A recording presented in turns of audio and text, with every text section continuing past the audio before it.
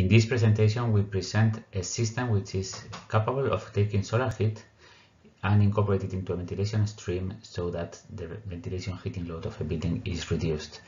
All this is performed into a unitized curtain wall system which is compatible with modern architectural aesthetics. Commercial buildings are characterized by requiring high ventilation streams into the buildings to meet fresh air requirements of building codes. And some of these buildings are actually highly glazed, so that also implies that there are common local discomfort problems close to the envelope due to excessive cold in winter period and overheating in summer. The system proposed in this presentation tackles both issues at the same time, delivering a double envelope system which is more insulating, takes the excess heat from the sun into the ventilation system, and also reduces the heating load of the building. This is the layout of the novel double envelope curtain wall proposed. You can see it in two different modes, solar harvesting on the left and heat dissipation on the right. And the curtain wall incorporates a ventilated cavity which is continuous over the whole height of the facade. The air in this cavity is heated mainly by solar irradiation, but also by heat recovered from the indoor space. The preheated air from this ventilation cavity is directed to roof level, and then through a set of dampers, it is either conducted to the ventilation air intake, as you see in the left, or dissipated to the exterior, which is what we call bypass mode, and you can see it on the right. There is an integrated control system with embedded electronics and actuators, and the system is designed for integration with existing rooftop ventilation systems, achieving both aesthetic and functional integration with the building. In 2019, we carried out a full-scale experiment at Tecnalia's headquarters near Bilbao.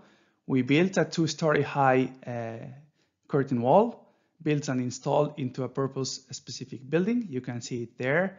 It has 3 modules of the facade over 2 floors, and it is connected to a commercial air handling unit in a technical room. The heated volume is located on the ground floor, and the said technical room is located in the first floor. Ventilation rates were set to be representative of a much larger building. The goal was to characterize the weather-dependent outcome of the system. This slide shows the weather-dependent performance of the system. We found out that output power is a linear function of both solar irradiation and external to internal temperature difference.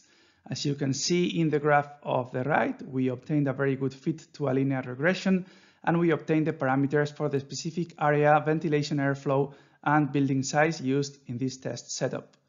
As a conclusion, we can say this is an energy efficient alternative to conventional curtain wall facades, maintaining the same aesthetics.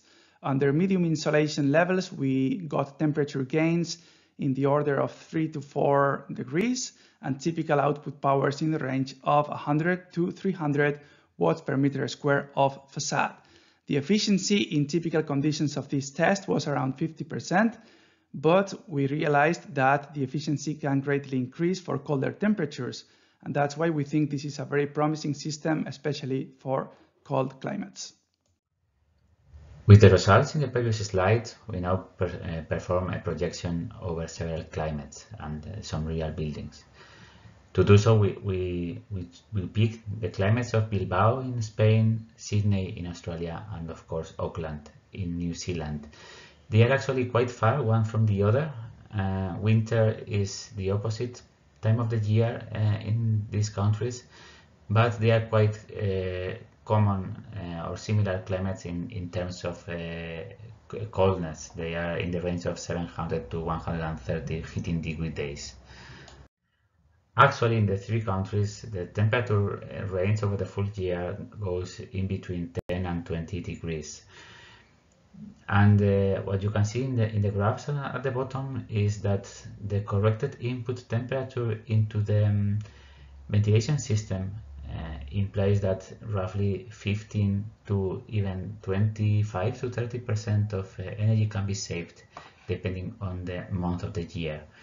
This is of course higher in periods where the heating load is small, that's to be expected. So during summertime in some climates it is a relevant saving, but also even the coldest winter periods savings are always above 10%. Thank you very much for your attention.